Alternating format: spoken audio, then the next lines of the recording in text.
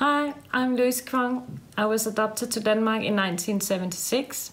I'm 43 years old and I work at the National Olympic Committee and Sports Confederation of Denmark. Last year I participated in G.O.A.L's first trip home. We were 15 adoptees attending first trip home, and it was a great experience to visit Korea for the first time with other adoptees. The main purpose of the trip was birth family search, and with the help from G.O.A.L, I managed to find my birth father. I will forever be grateful and thankful for all the help and assistance from G.O.A.L's staff and volunteers. Without them, I wouldn't have succeeded in finding birth family members. G.O.A.L helped me at the police station, at the district office, at the adoption agency, and they helped with translation and encouragement. G.O.A.L is run by adoptees.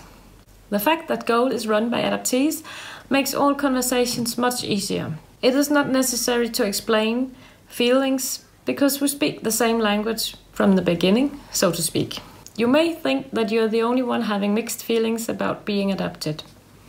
And you might also be a little bit afraid of the consequences when starting a birth family search. But with G.O.A.L you can feel relaxed in your birth country. I definitely and strongly encourage all adoptees from all over the world to utilize the services that G.O.A.L provides. And I will always support G.O.A.L's work.